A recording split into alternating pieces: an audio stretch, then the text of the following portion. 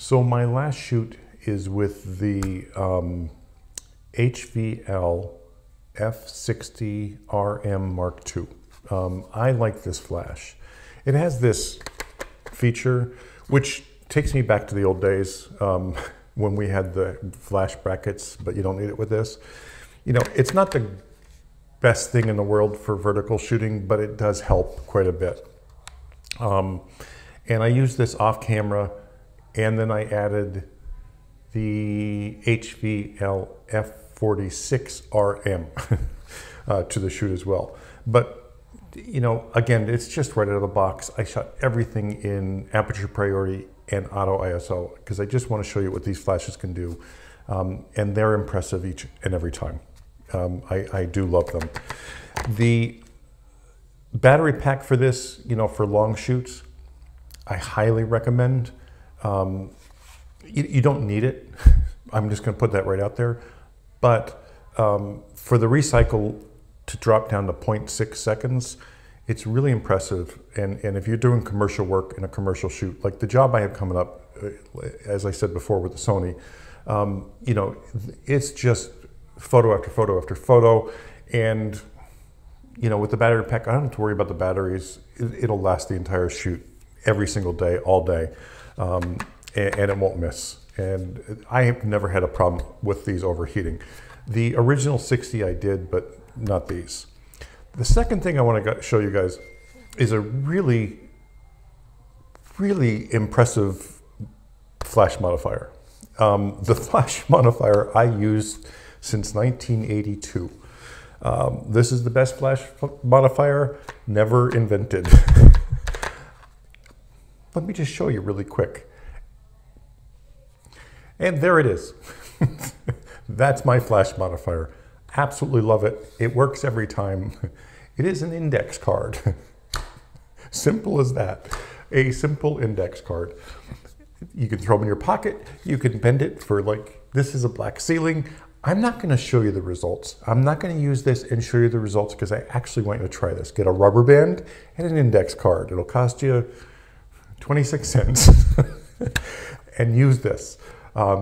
You're going to be amazed on how good these work. Now, you old timers probably know this already, but you know, we forget it because they have new things on the market, so we have to try the new stuff and have to pay for it. But this here, I'll never forget. I've been to so many jobs where, like, oh, I had to stop at the store and get a pack of index cards, and you know, I'd pay $1 for them, and then I'd lose them after that. But anyway, I'd carry 2 or 3 of these on me in case one gets broken. And they work fantastic.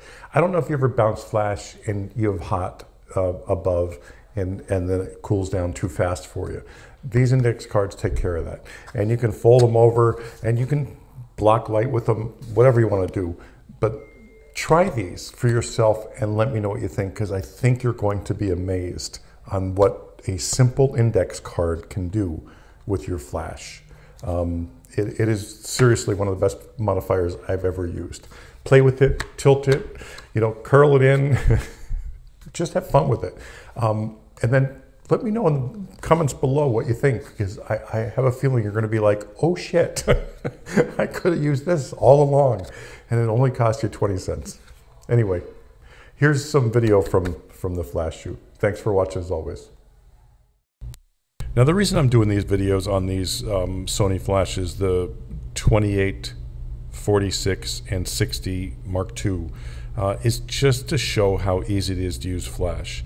Now, this first one here, I have the flash off camera, off to the side a little bit. You can see the shadow, and you can see the shadow under her chin. I like that shadow underneath her chin. I'm not too much of a fan of that shadow. Like, I could have brought her off the backdrop, but actually I just centered the flash on her. So, you know, the back shadow would go away. You're still going to have that shadow underneath the chin. But remember, this is just the Speedlight with their plastic dome on it. Nothing, it's just simple. You know, it's just a simple light setup.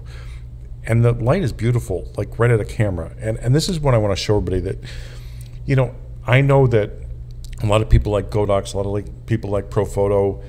I do too. But when it comes to Sony cameras and their flashes, I don't think they could be beat. And in my experience, and believe me, I have a lot of experience with flash, I love the output from these flashes. They just work. So with this, I just added a reflector, a silver reflector on the left side. It's just for a minor fill. I want to make sure I get full coverage. This is full coverage with that flash, and you know, it's from boots to head without issue. It just works really, really well. I didn't have a misfire with the flash. I had one overexposed photo out of all the photos I shot, and that I have no idea if it was me or if it was the flash. Doesn't really matter. So now I added a second light, which is the 46. I didn't set anything up. I just turned it on. Okay, I put it behind her, turned it on. I'm letting TTL do its thing, and this is what I'm getting out of it. You know, this is a 2-light setup that anybody can do right out of the box, because these flashes and the camera talking to the flashes work so well. Remember, you need, you know, just because the strobe is good, like the Pro Photo, it's fantastic strobe, but it doesn't talk as well to the Sony cameras as the Sony flashes do. You know, that's just point blank, that's what it is. So, you know, and I know they're expensive. You know, I get that, I understand that, but pick up one.